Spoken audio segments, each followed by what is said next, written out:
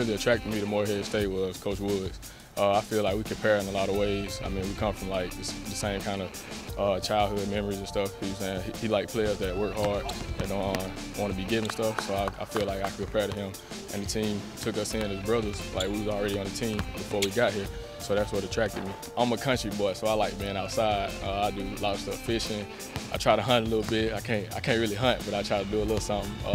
I like to swim. I read. I mean, I try to keep up with everything.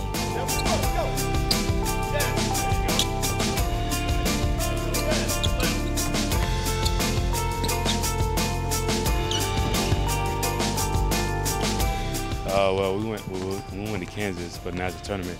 Coach Preston, he came and saw me play at the national tournament, and pretty much from there we had a little. He been talking to me ever since. Then I came on a visit, and I liked it. So this is what I wanted. Well, they good. Like from my visit, they've been acting like they already knew me from the beginning. So I already had a connection with them when I came on my visit before I even decided to sign. So it's been a lot easier with them.